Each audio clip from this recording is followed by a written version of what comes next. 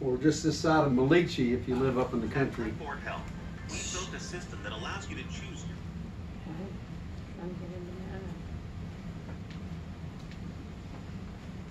thought I saw Elijah.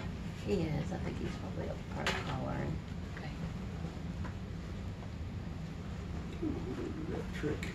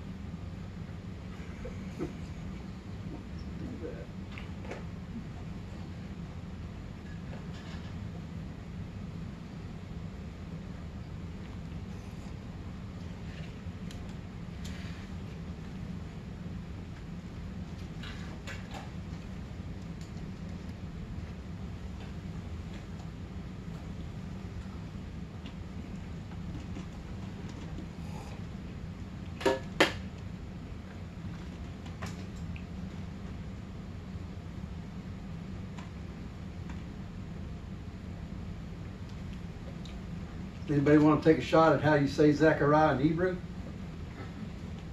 Zechariah.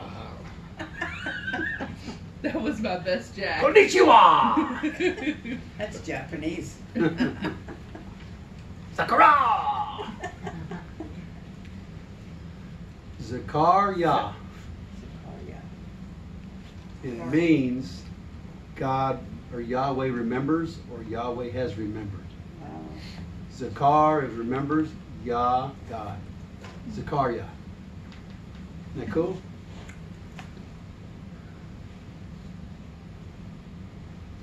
Yah has remembered. Zechariah 1:1. In the 8th month of the 2nd year of Darius, the word of the Lord came to Zechariah, the son of Berechiah, which probably is not right either. Berechiah.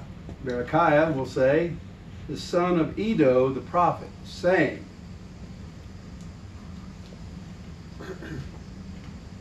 the date of this is October the 27th, 520 BC.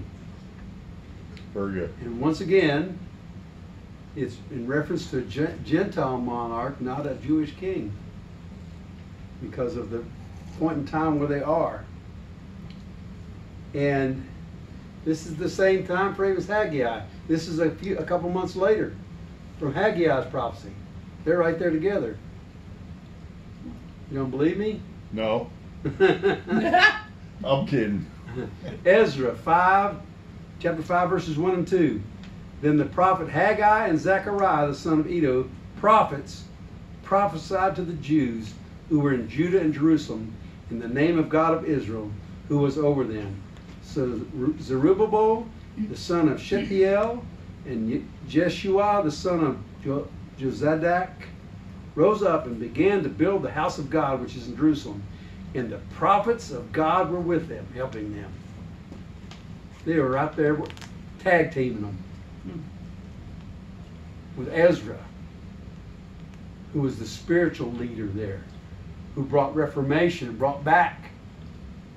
We read in Ezra, remember, where he gathered the people and read the Torah, and they all wept. And they got rid of their foreign wives, and they started celebrating the feast again. They're reconstructing, resurrecting.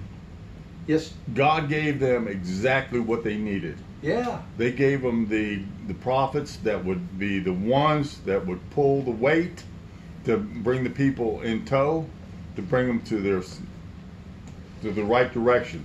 the word Berechiah means his is blessed of Yah, and the word Iddo means beautiful, or another name. Okay. All right. God has remembered them.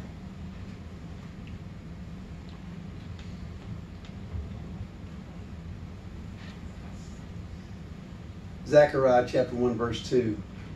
The Lord has been very angry with your fathers. And what very angry literally means is angry with anger. That's nicely said. That's like really, really mad. Yes. And I don't know about you, but I don't want to be on the wrong side of that mad. No way.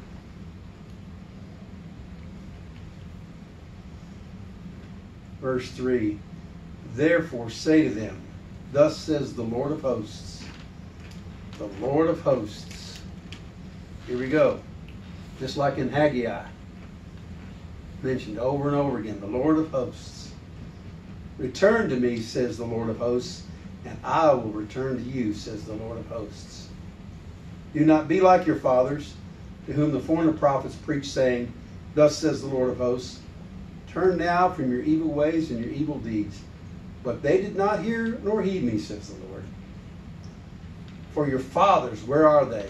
And the prophets, do they live forever? It's surely my words and my statutes, which I commanded my servants the prophets. Did they not overtake your fathers? So they returned and said, just as the Lord of hosts determined to do to us, according to our ways and according to our deeds, so he has dealt with us. See, this is a reminder of what happened to their forefathers. And a solemn warning not to repeat it again. Don't repeat the errors that your fathers did. Divine anger was emphasized along with extended grace. If you return to me, I'm going to return to you. It was a call to repentance.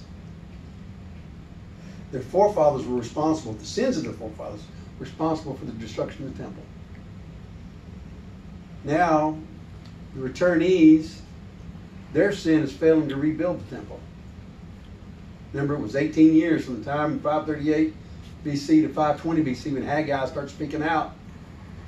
Had passed, they built their own homes, but they hadn't built the temple, which is what they were supposed to come back and do. But God is now extending more grace, saying to repent, resume building my temple, and more importantly, return to him. Return to me, God says. Come back. This is a warning and extending of grace.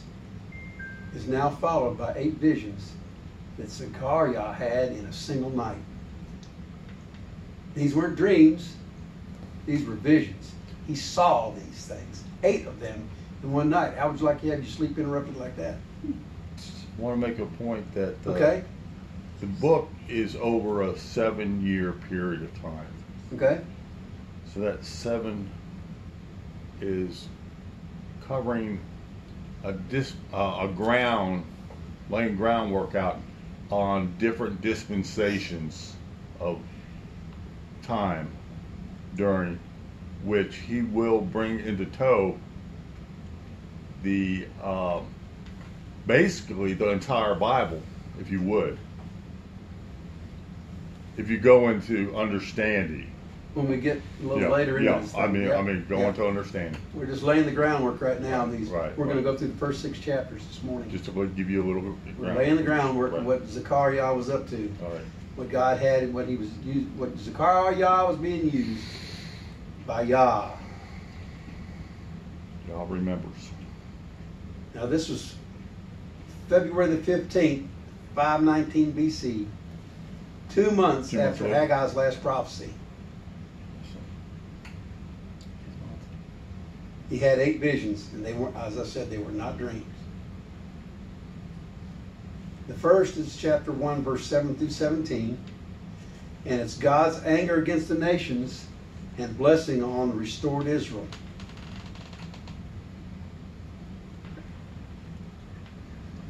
It says on the 24th day of the 11th month, that's February 15th, 519 BC, which is the month of Shabbat in the 2nd year of Darius, the the word of the Lord came to Zechariah, the son of Berechiah, the son of Edo, the prophet. I saw by night, and behold, a man riding on a red horse, and it stood among the myrtle trees in the hollow, and behind him were horses, red, sorrel, and white. Then I said, My Lord, what are these? So the angel who talked with me said to me, I will show you what they are. What color is sorrel, Captain? Red. Oh. So, sorrel? Yeah. I can't remember. Some kind of brown. Okay. A brown horse with a dark mane is a what? A bay. Oh. Remember? A bay? B-A-Y. Brown horse with a black mane, a bay. But a kind of I a, didn't know that. more of a, between red and blonde, in the middle is a kind of light red, in the same color mane, that's a sorrel. Oh. Yeah. A red horse is just all red. White horse is all white. A horse that's gray with white spots all over it, what's that mixed in? I forgot. Dapple. Yeah. That makes sense. Yeah, it's called a dapple. Okay. All right. I know that because I had horses. We had all those colors. Like a horse with brown and white splotches. Paint? Yeah, a paint. Yeah. You got one. That's good. I had one, we had two paints. One was named Cherokee and the other was named Apache. Wow. Because that's what the Indians rode. You always see them riding a paint horse. What about an Appaloosa? Do you have I some- never had any apps, but the two paints were quarter horses. Yeah. Nice, big, strong horses.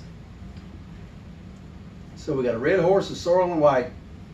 These colors mean anything? No. There's nothing special about the colors.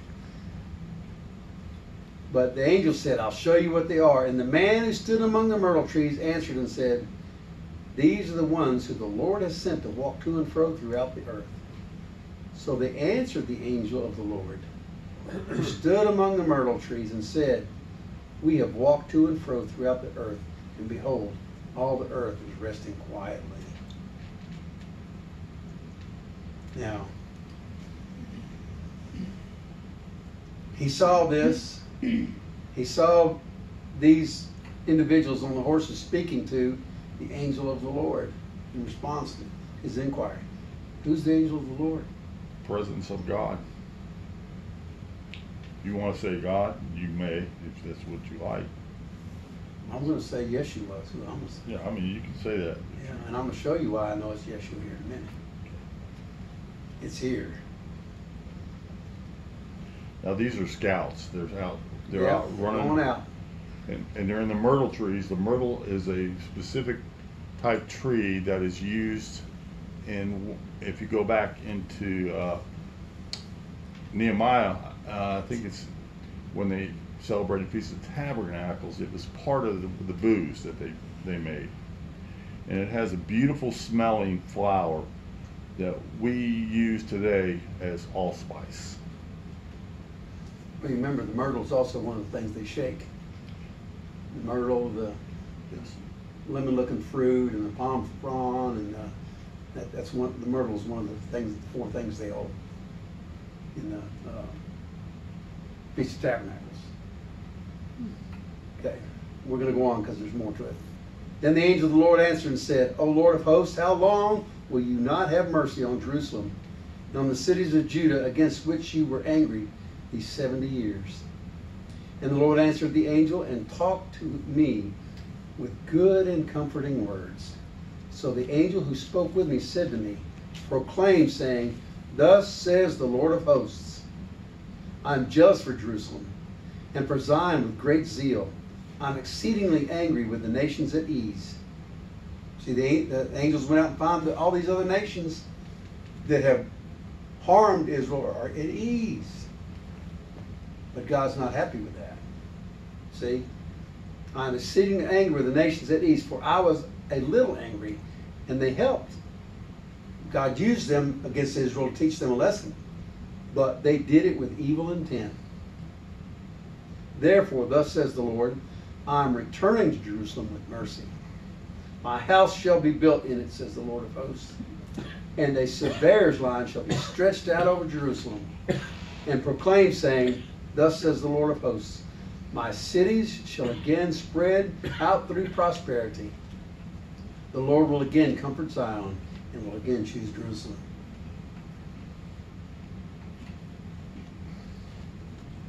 God is restoring.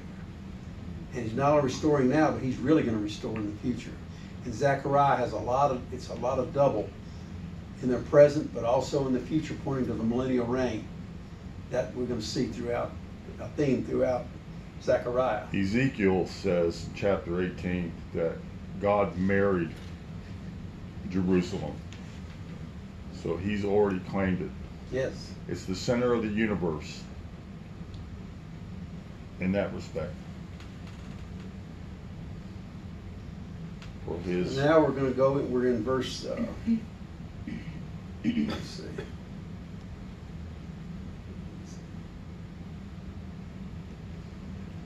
Going to the next. Okay, so no, through this section, we have the rebuilding of the temple. And Ezra 6:15 said, Now the temple was finished on the third day of the month of Adar, which was the 6th year of the reign of King Darius. This is February, March, 515 BC, when the temple finally was completed.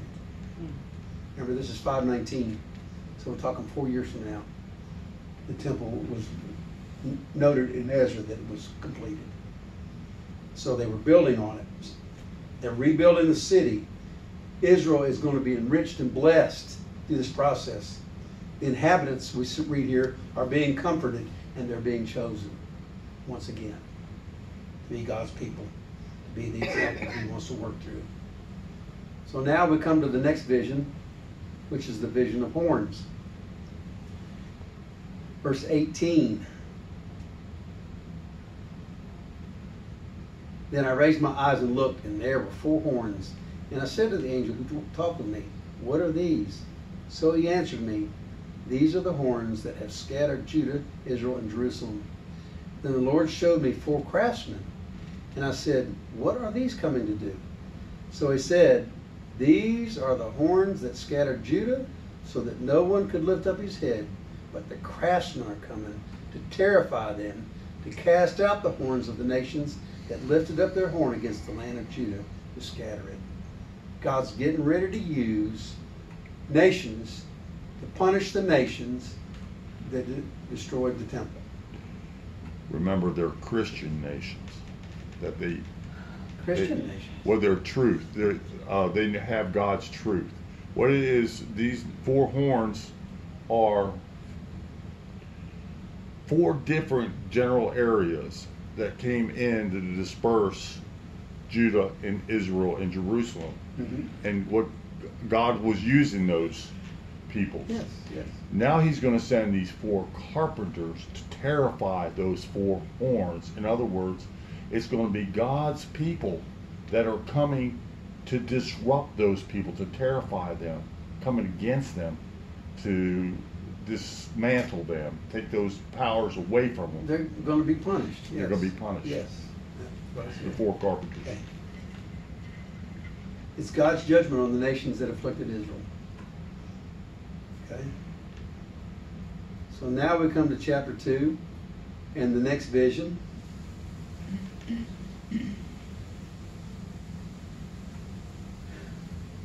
It's the surveyor line with a measuring line. Surveyor with a measuring line. It's God's future blessing on Israel and Israel being restored. Then I raised my eyes and looked, and behold, a man with a measuring line in his hand said, So said I. So I said, Where are you going? And he said to me, To measure Jerusalem, see what its width and what is its length.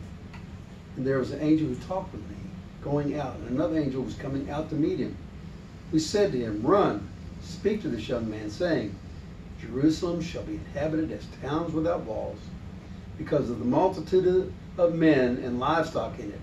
For I, says the Lord, will be a wall of fire around her, and I will be the glory in her midst. God's glory is returning, and he's going to protect them. They won't need walls, because he's going to put his protection around them. That wall is a fire, but remember, it's the Holy Spirit. And the Holy Spirit does not affect his people. But anything that is evil that tries to come into that wall of fire immediately is destroyed. Cannot stand in the presence of the Holy Spirit. Verse 6. Up, up, flee from the land of the north, says the Lord. For I've spread you abroad like the four winds of heaven, says the Lord. Up, Zion, escape, you who dwell with the daughter of Babylon. For thus says the Lord of hosts, He sent me after glory to the nations which plunder you. For he who touches you touches the apple of his eye. That's powerful. The apple of the eye literally means the cornea, The pupil. the pupil, the very center part of the eye. This is what happens to people that don't know, that mess with God's people. Mm-hmm. That in return, God is going to disrupt them. That's what He's he's going to setting punish out them. to do right here. Verse 9, for surely I will shake my hand against them, and they shall become spoil for their servants. Anybody know what the word spoil is in Hebrew? Hebrew. It's the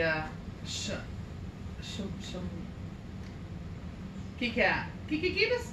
That's Name of my cat, Shalal. Shalal. I can't remember the name of it. That's what we named our cat, Shalal. Spoils of war. That's it right there. When you look it up, that's it. That's Shalal right there.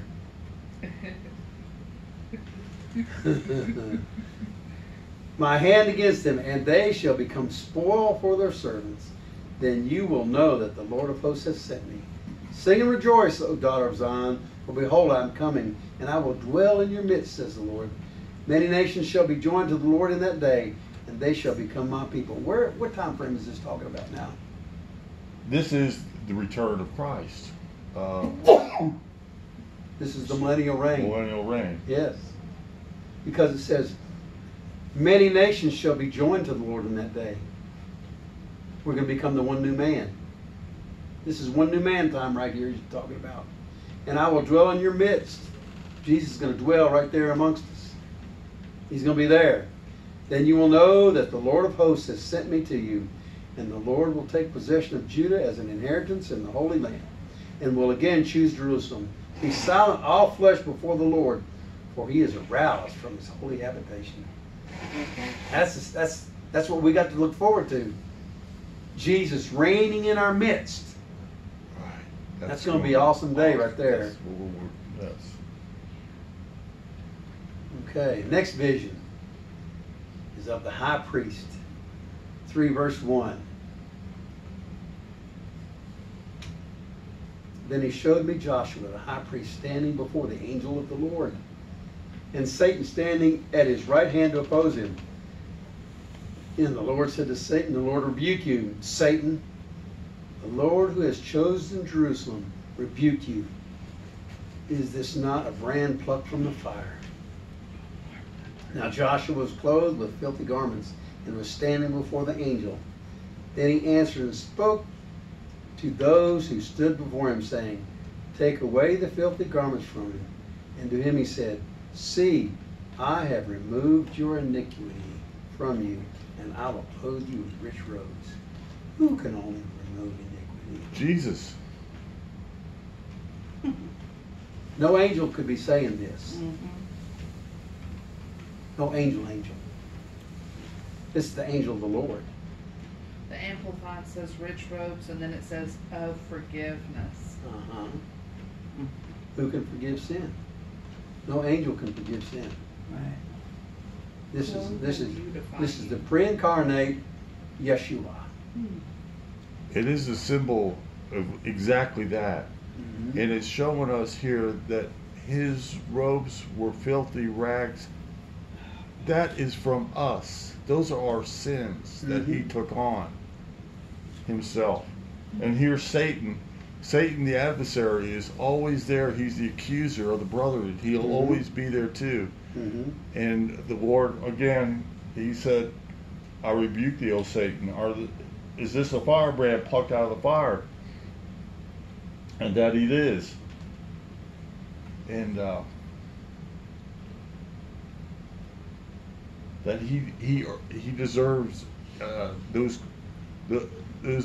raiment of white is also what we receive also in our Picture of it's a salvation. picture of salvation Yeah. that we receive. Those See, I have removed your iniquity from you, and I will clothe you with rich robes. And I said, let them put a clean turban on his head.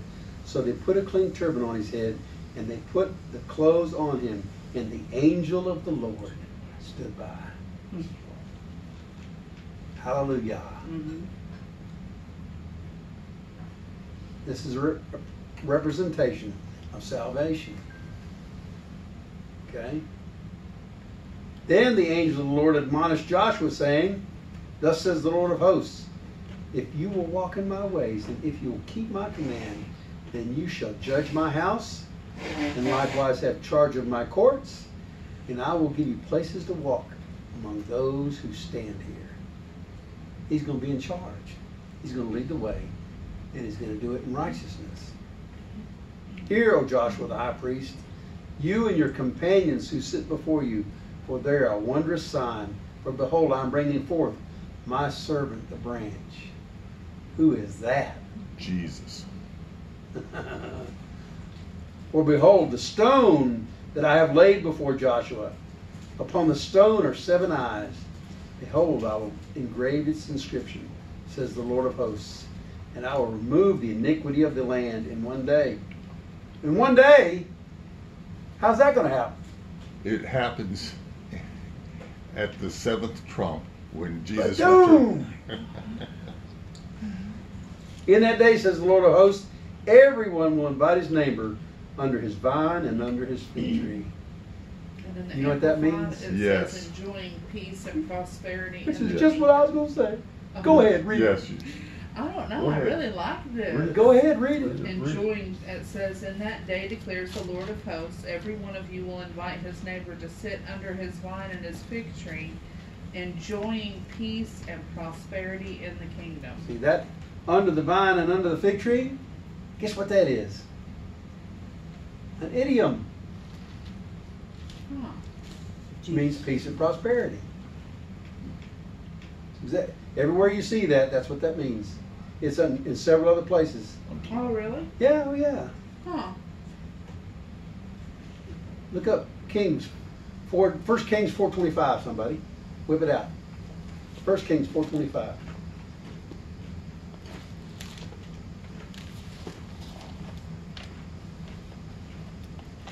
Chester, go to Isaiah 36:16. 36:16. Kathy, go to Micah 4:4.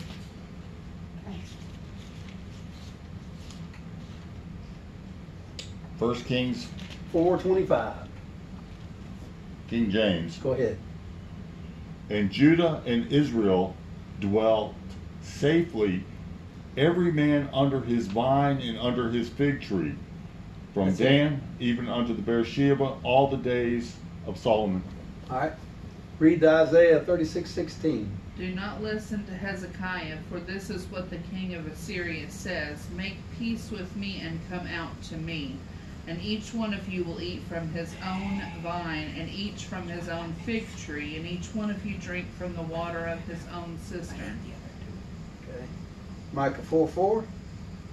But they shall sit every man under his vine and under his fig tree, and no one shall make them afraid, for the mouth of the Lord of hosts has spoken. I like that You one. there? What was that one? Micah Micah 4:4. Yeah. Micah 4:4. So when you sit under your vine and under your fig tree, you're at rest and peace. Everything's copacetic.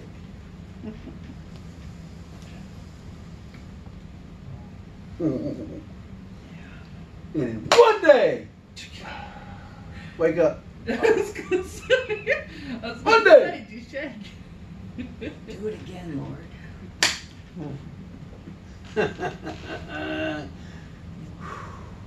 I will remove the iniquity of that land in one day. Hmm? That's when Jesus comes down, buddy. Hallelujah, man, it's going to be a big hallelujah time then now.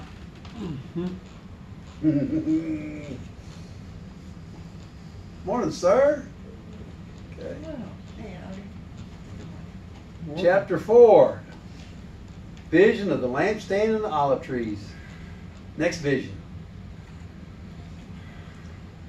Now the angel who talked with me came back and wakened me. See, he's being wakened up. This is not a dream. He's seeing this. As a man who was wakened out of his sleep, and he said to me, what do you see? So I said, I am looking, and there is a lampstand of solid gold, with a bowl on top of it, and on the stand 7 lamps, with 7 pipes to the 7 lamps. 2 olive trees are by it, one at the right of the bowl, and the other at its left. So I answered and spoke to the angel who talked with me, saying, what are these, my Lord? Then the angel who talked with me answered and said to me, do you not know what these are? So I said, no, my Lord. So he answered and said to me, this is the word of the Lord to Zerubbabel, not by might nor by power, but by my spirit. You ever heard that one before? Oh yeah. Yeah.